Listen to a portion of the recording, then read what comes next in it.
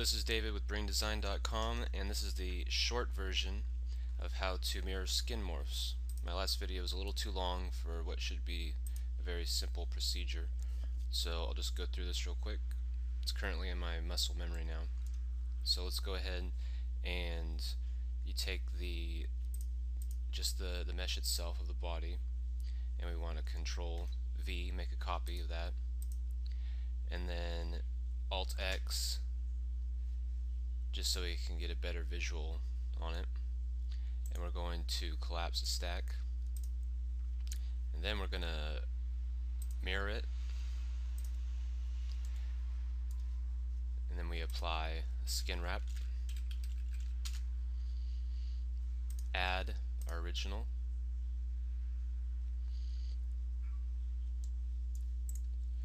and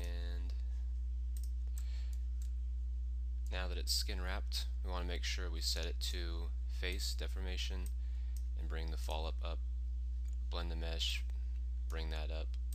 I usually take it about 10. These are just variables. It all depends on the situation and what you're skinning to. I made some alterations to the detail in this palm, so I'm going to have to mirror that over. So now we just bring this up 90 degrees, and then we delete the skin wrap that we just made, or we don't delete it, we collapse. Alright, and then we mirror it again. Now you got to make sure you bring your wrist back down on your original mesh so that the skin morph data doesn't get confused, and include that. And then what we do is we go over here and we bring this up to match.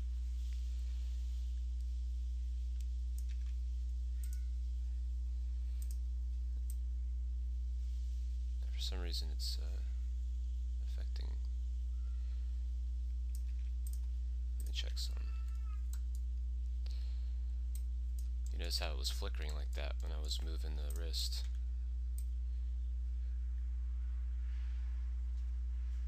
Yeah, you see all those pixels that it's influencing on that side, and we could fix that.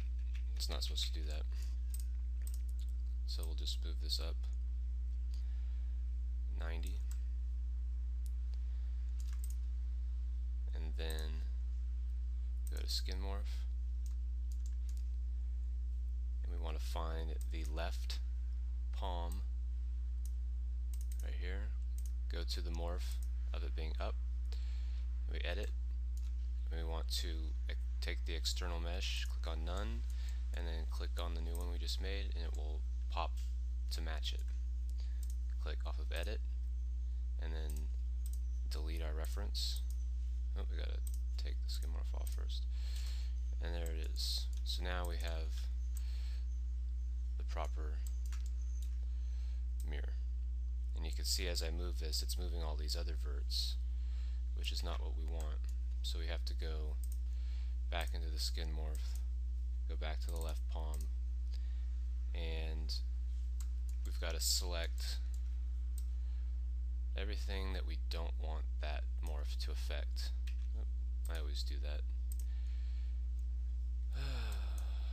Go back to the left palm. You got to make sure you click on edit.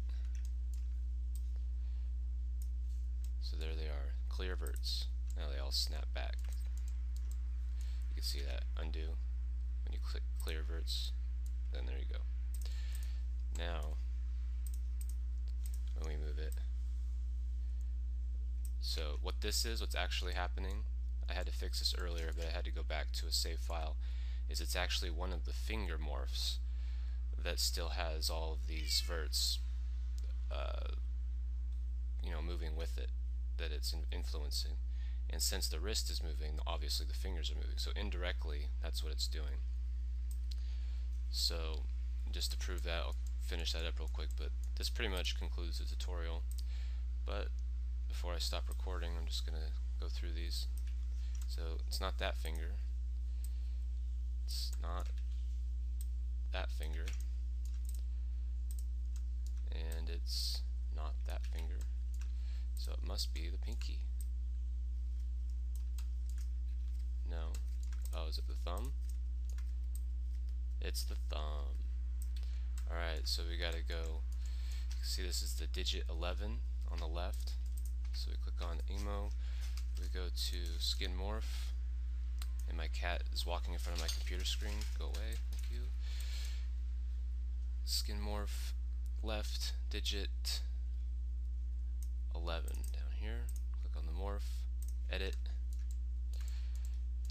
And there is an easier way to do this. You can actually experiment with it yourself.